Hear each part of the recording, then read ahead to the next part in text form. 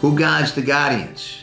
Police officers and DCF, who are mandated reporters, both of them, and work side by side.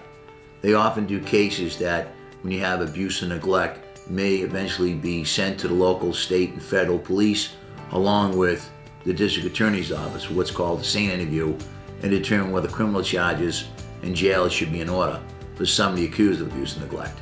With that said, what's really scary is that all over this great country of ours, we have police officers that are being charged with abuse and neglect.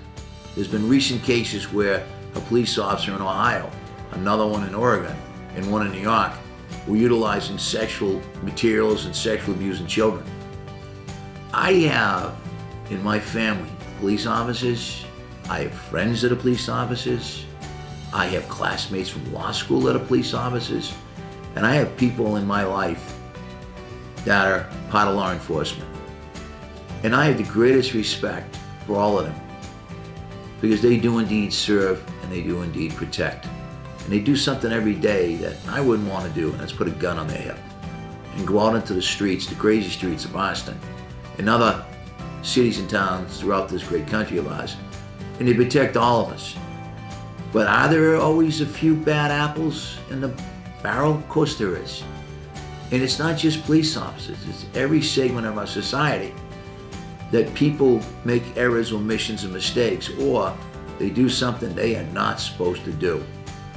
And I think to take down the police and just paint with a broad brush, that's not fair either. Just like paint with a broad brush regarding DCF, that's not fair. There are some tremendous police officers. There are some tremendous DCF social workers. And there's also some rats. There's bad cops. And there are some rats that work for DCF and some bad social workers. That's life. And there are also bad lawyers and bad segments of our society, every walk of life. There is no monopoly on one segment of society, whether it's police or DCF social workers or lawyers, that are rat faces, that do the wrong thing, that they have the monopoly on bad behavior. That just doesn't happen. So we have to peel back the onion and look at what is or is not going on. Then don't throw rocks. Let's seek solutions. Let's solve these problems together. It's the only way we're going to make our society, our country, well. The police, they're not immune to allegations of sexual abuse and participating in abusing children. They are the guardians who serve and protect our society, but they also cross that line. And when they do, that's a problem, because it violates all of us, because we instill our trust in our government, in our police officers, in our DCF people. In every walk and fashion of life, we must depend on somebody. We gotta trust someone to do something to protect us, and we do that with the police as the guardians, with DCF as social workers. And yet we have all types of situations dealing with DCF where children are being injured in foster homes. Recently there was a case for sexual abuse down in Florida where a child was brutally sexually abused. And in Florida, of all the states, where there's too many cases, you read about them all the time, it seems like it's prevalent down there. Must be something in the water. And they said it was one of the worst cases they've ever seen.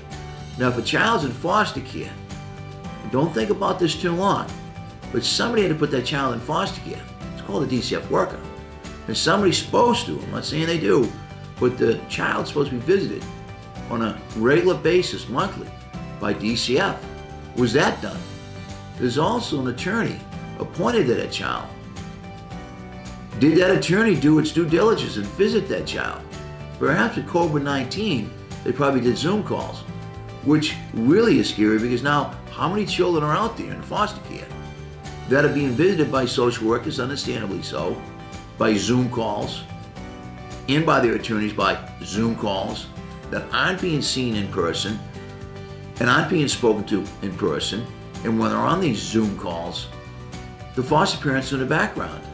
And obviously when a kid gets off the Zoom call, if the child rats the foster parents out, they're going to abuse the kid even worse.